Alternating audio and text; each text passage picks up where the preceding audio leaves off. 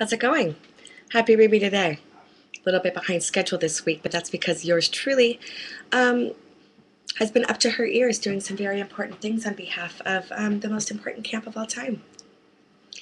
You know, yours truly is experiencing a little bit of delayed hypersensitivity to her reentry to the default world thanks to a spectacularly romantic engagement and proposal.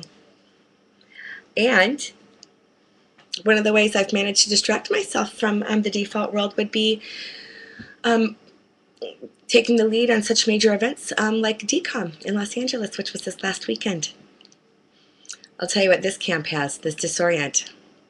This Disorient West Side, it's got some super talented people, hardworking people, and had a couple major contributions made on it from the East Coast, and to a lot of high fives.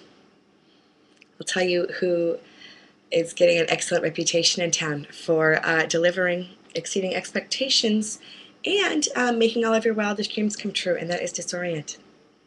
Our stage ended on schedule. We were incident-free, and from just about every vantage point in the park, you just saw the most beautiful orange ever. My cup runneth over in the pride department in a way that I can only describe as indescribable.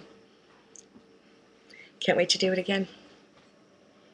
Well, other exciting things that you need to know are that last year, and by that I mean last night, I slept 1,000 years. It rained here in Los Angeles. Not only did I get a car wash during that time, but in conjunction with my new window treatments, I really did sleep 1,000 years. I have new window treatments here because now that I am the woman of this house, I can't just pretend like I'm camping at a bachelor pad theme camp. We have company from time to time, and this week we had house guests. So now that all my stuff is everywhere, I thought that I might introduce some upside to the household. And window treatments were one of the ways that I did that. You want to know what makes you feel powerful? The ability to block out the sun. Window treatments, I swear to God, it's one of my favorite things in the world to do.